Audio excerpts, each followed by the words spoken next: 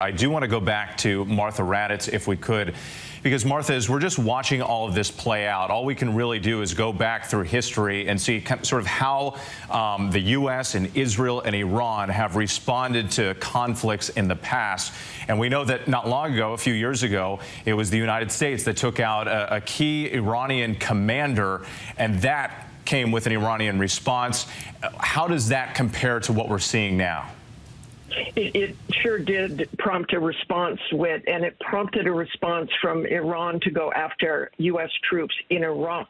At least 100 were injured with traumatic brain injury, some of it very, very minor, but still they launched missiles and rockets towards a U.S. base. This was after the drone strike on Qasem Soleimani in January of 2020. The Iranian Major General, who was head of the Quds Force, a revered figure in Iran.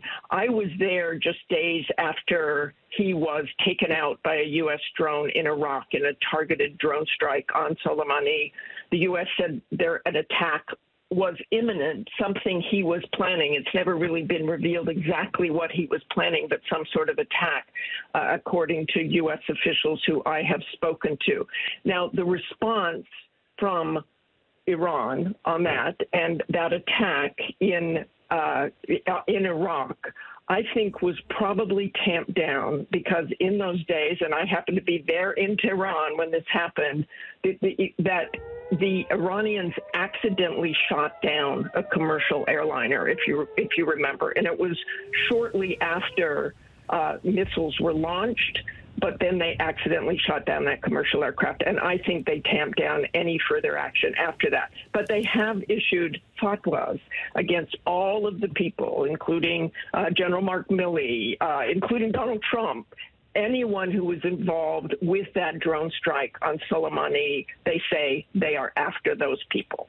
So that does remain, and that's the kind of response that Iran will likely have if Israel strikes back, which they will, no matter what happens tonight, you will see a retaliation, according to the U.S. officials I have been talking to. You will absolutely see some sort of retaliation.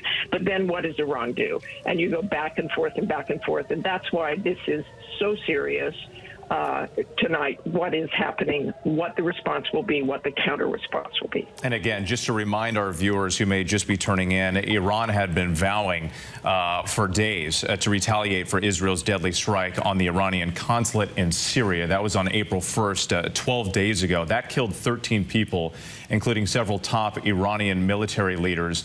And Martha, if I could come back to you, because a lot of the intelligence, and correct me if I'm wrong, but the intelligence that we've been hearing from both Israeli and U.S. sources in recent weeks was that Iran didn't want a wider regional conflict and that Iran preferred to operate, sort of standing behind their proxies in Lebanon and in other places like Yemen. So did something change tonight? Is this a signal that something's changed?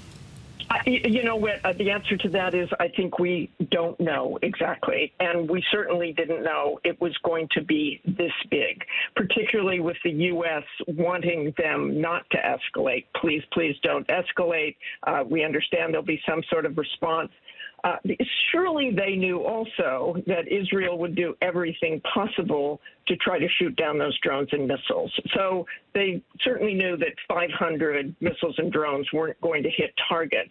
And according to the U.S. official I talked to, they are targeting military facilities. So maybe that's how they see this, as not a huge escalation, but by any definition, this is an escalation. And you know what, I am thinking tonight how the people of Iran are feeling about this and about what is happening. After the death of Soleimani, I was in crowds of more than 100,000 people in the streets who were, it was death to America, it was death to Israel.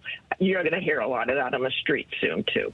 Yeah, and the people of Iran also know that Israel is likely to respond too, and they will be bracing for that. Martha Raddatz, thank you so much.